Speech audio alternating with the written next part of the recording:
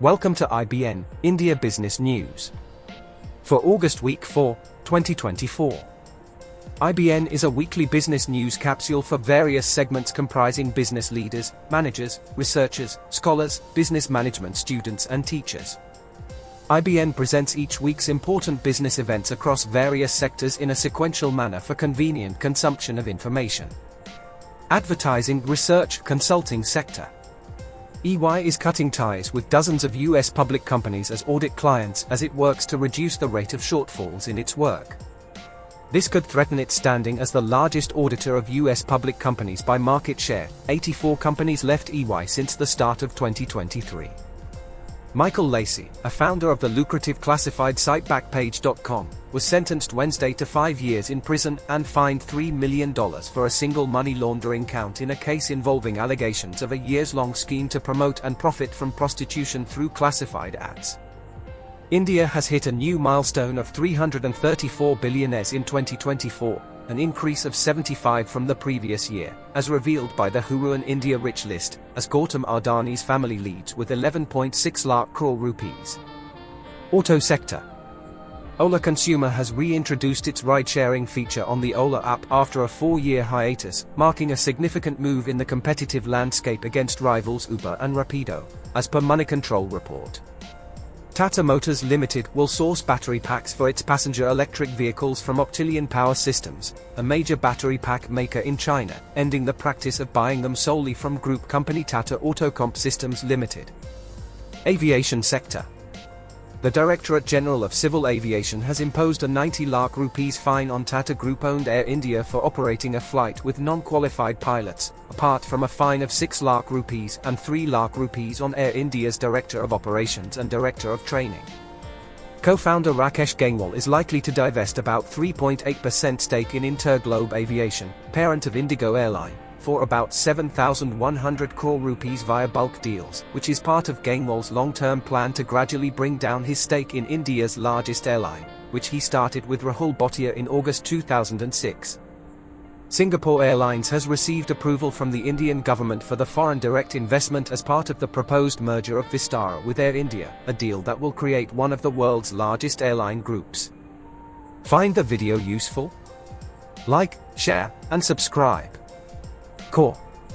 An Adani Group promoter entity sold a 2.8% stake in Ambuja Cement for 4,254 crore rupees to a cluster of buyers including SBI Life Insurance Company, the National Pension System Trust, Morgan Stanley Asia Singapore Pte. And Norges Bank. Gautam Adani's joint venture encountered difficulties in acquiring land to rehouse residents of Mumbai's Dharavi slum, although they secured a $619 million redevelopment bid, as securing additional land for those not eligible for free homes remains challenging, resulting in delaying the ambitious project timeline.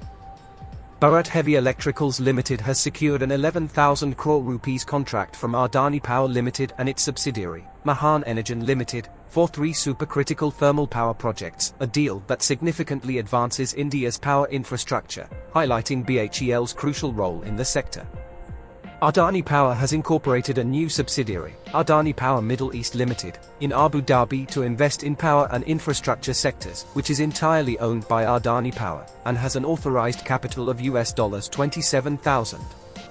Adani Ports and Special Economic Zones has set up a 2 million ton capacity cement grinding unit in Gunna and a propellant production facility at Shiveri in Madhya Pradesh with a total investment of 3,500 crore rupees, in addition to a state-of-the-art propellant production facility at Shiveri.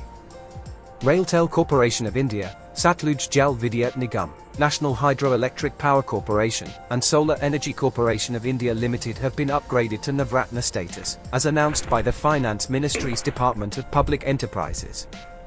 Finance sector. Life Insurance Corp of India received a goods and services demand penalty order of 605.5 crore rupees for fiscal 2019-20 according to a regulatory filing by the leading life insurer to the stock exchanges. HDFC Bank has launched Jiga Suite, which offers tailored financial services for India's gig workforce, estimated at 30 to 50 million, which includes featured solutions like savings and current accounts, debit and credit cards, health insurance from 20 rupees per day, flexible investment options, and customized asset products. HDFC Bank announced its plans to sell as much as 10,000 crore rupees of loan portfolios using a rare debt instrument, as it seeks to cut exposure to certain sectors amid challenges in raising deposits. Healthcare and pharma sector. Zydus Life Sciences has announced that it will acquire a 50% stake in Sterling Biotech from Perfect Day Incorporated, marking a joint venture between the two companies to focus on the production of animal-free protein products through fermentation technology. MediAssist Healthcare Services acquired Paramount Health Services and Insurance TPA from Fairfax Asia and Dr. Nayan Shah and family for an enterprise value of 311.8 crore rupees, an acquisition which is one of the largest TPA deals in India. Hyderabad-based Bharat Biotech Limited launched oral cholera vaccine Hilchol, made in collaboration with Hilleman Laboratories, the University of Gothenburg and Gotovax AB. Find the video useful? Like, share, and subscribe. Media Entertainment Sector. Competition Commission of India approves Reliance-owned Viacom18 and Disney's $8.5 billion merger deal, forming India's largest media network. Retail Sector. Joyalukkas, one of the leading jewelers, announced its plans to open 60 new stores in next 3 years, largely outside southern states. The move is aimed to increase revenue from non-south states to 25% from 15%. The Hangyo Ice Creams has announced that it has raised $25 million from private equity firm Faring Capital to bolster Hangyo's growth across India, as the funding underscores the strong growth trajectory and market potential of Hangyo Ice Creams. Swiggy investor Baron Capital has valued Swiggy at $14.76 billion as of June, compared with $15.1 billion 3 months prior, as the Bengaluru-based firm is in the middle of a $1.25 billion IPO process. Food delivery platform Zomato has unveiled a new feature allowing customers to schedule their food orders up to 2 days in advance, which is a service currently available in several major Indian cities, marking a significant enhancement to the company's offerings. Zomato introduces Book Now, Sell Anytime, allowing users to buy event tickets in advance and resell them if plans change, wherein sellers receive full value, and measures are in place to prevent misuse. Amitabh Bachchan's family office picked up a minor stake in Swiggy through purchase of shares from the company's employees and early investors. Zomato has introduced a new feature called Zomato for Enterprise, designed to facilitate business-related orders by corporate employees, which promises to simplify company food expense management, aiming to ease the reimbursement process offered by corporates.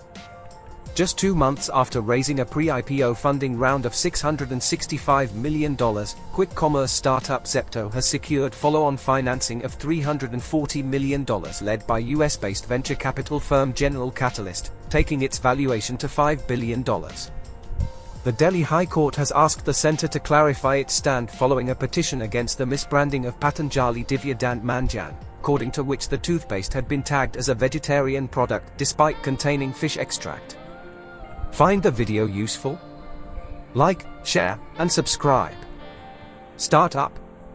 Mortgage lending platform Loan Kuba has raised $3.5 million in a pre-Series B funding round, mix of both equity and debt, which was led by Singapore-based venture capital firm TRTL Ventures and existing investor Inflection Point Ventures.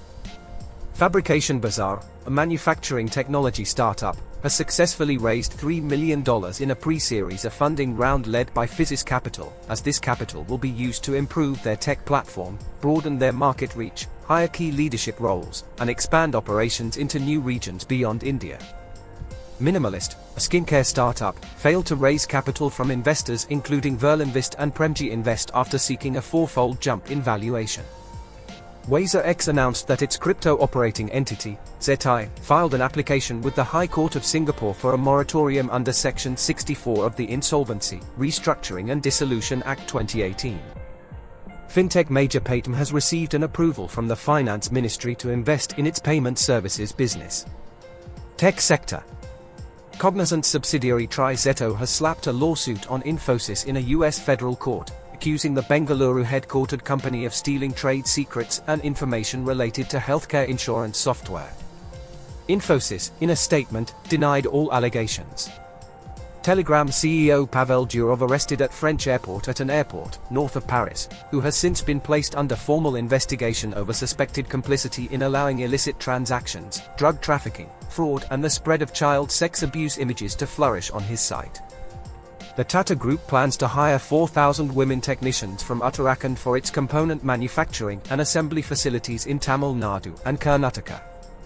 This recruitment initiative will be carried out through the National Apprenticeship Training Scheme and the National Apprenticeship Promotion Scheme.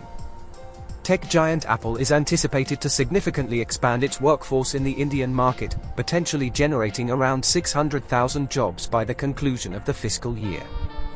Yelp, one of Google's rivals, has filed a lawsuit against Google in federal court in San Francisco, alleging that Google has illegally abused its monopoly in general search to dominate the local search and local search advertising markets.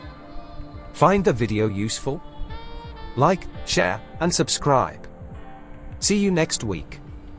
Till then, stay curious, stay informed.